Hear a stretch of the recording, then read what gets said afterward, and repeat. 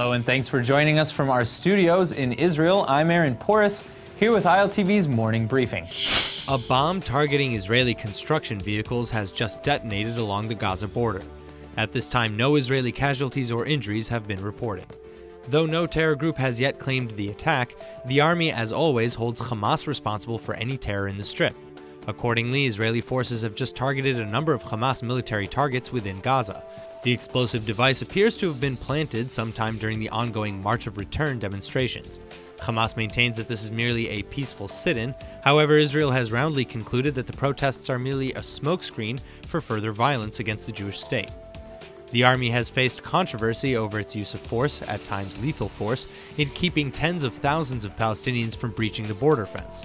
This morning's bombing is in line with the Israeli claim, however, that the protests are merely a publicity stunt to facilitate terror. This explosive took place in the buffer zone that separates Gaza and Israeli territory, but in a region that Israel considers its own. Israeli bulldozers are routinely in the area to maintain the security barrier. Several alleged Israeli criminals in Thailand have just been arrested, according to Thai police. The suspects are facing multiple counts of murder and illegal weapons and extortion charges, and they're also believed to have connections to the Israeli mafia in Thailand. The first suspects are Ori Levy and Lior Saat, who can be seen in separate videos on Koh Samui Beach, firing what Levy claims to be a BB gun up into the air, at the water, and at a jellyfish. Thai police, however, say that there is plenty of evidence that the weapon is indeed real. The third detainee is Shalom Fima, aka Iko, who is wanted by Israel for threats. Iko also manages a Thai travel agency called Iko Tours, and he's been living in Thailand for 17 years but has now had his permit to stay in Thailand revoked. As for the extortion charges, the suspects can supposedly be seen here taking money from a third Israeli who is unnamed at this time. The Israeli Foreign Affairs Ministry has confirmed the arrests but have not offered any additional comment. Pro-Israel advocate, author, and legal expert Alan Dershowitz is now the latest name being thrown into the ring to possibly defend United States President Trump against the ongoing Mueller probes. Dershowitz met with the president for a private dinner Tuesday night, reportedly to discuss Middle East policy.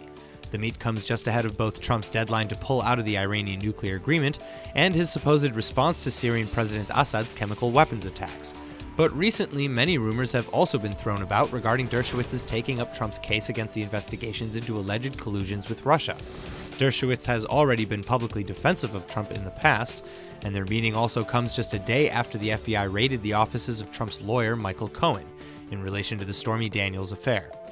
Dershowitz has denied in the past that he was even interested in taking up President Trump's defense in the courts, but leading to further speculation that he might be. After the event had ended last night, Washington Post reporter Philip Rucker tweeted that he, quote, just got off the phone with Alan Dershowitz, who was at the White House tonight for dinner with Trump, Kushner, and others.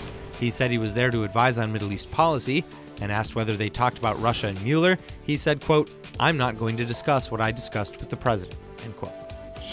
Israeli Interior Minister Aryeh Deri has issued a travel ban against supporters of the BDS movement entering Israel. But despite even a specific statement banning entry to Dublin Mayor Michael McDonagh due to his longtime affiliation with the boycott of Israel, the mayor has just tweeted, I'm in Ramallah. Doncha is a member of the IPSC, or the Ireland-Palestine Solidarity Campaign. The group adheres to a strict boycott of Israeli goods and services in practically all industries, and even offers guides to identify products from Israel, calling for their removal from stores. That's what made it so easy for the immigration authority to recommend Doncha not be allowed into Israel. Doncha had been planning to get to the West Bank to participate in protests and Palestinian solidarity conferences. Unfortunately for the ministry, they had his name misspelled though, so Doncha slipped right through their security. Doncha has since even tweeted, quote, I can confirm I am in Ramallah and preparing for tomorrow's conference, end quote. Israeli authorities have yet to announce how they will handle the situation going forward.